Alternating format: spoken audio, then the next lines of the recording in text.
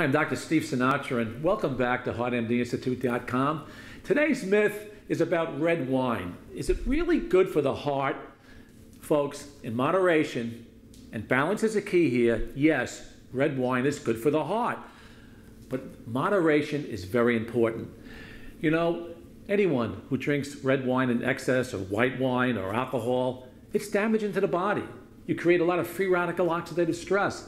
It's certainly not good for the brain and certainly not for the liver. And I talked about the French paradox and about the incidence of cirrhosis and heart disease in the French population in one of my previous videos on wine and chocolate, because they go hand in hand.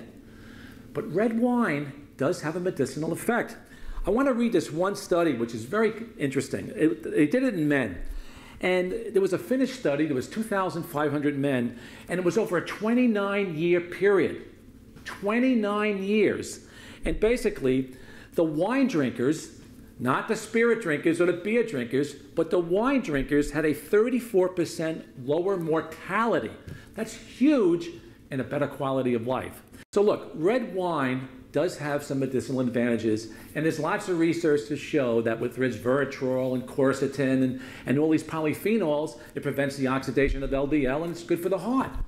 If you're going to drink red wine, I like organic, or biodynamic, or sustainable, because I don't want a lot of fungicides or insecticides or pesticides. But if you're going to drink red wine and you're a male, 2 glasses a day, 2 4-ounce glasses a day is fine. If you're a female, 1 glass of red wine a day is fine. If you want to increase it a little bit and never on Sunday and give yourself a break on a day, that's fine too. So red wine is medicinal, folks. But if you're a non-wine drinker or you don't drink alcohol, I do not want you to start drinking alcohol to help the heart. Please remember, alcohol can have a downside. In moderation, it's okay. If you like red wine, it's great. But don't start up thinking you're going to help your heart. That's the tip of the day. Thanks for being with me. I'm Dr. Steve Sinatra from HeartMDInstitute.com.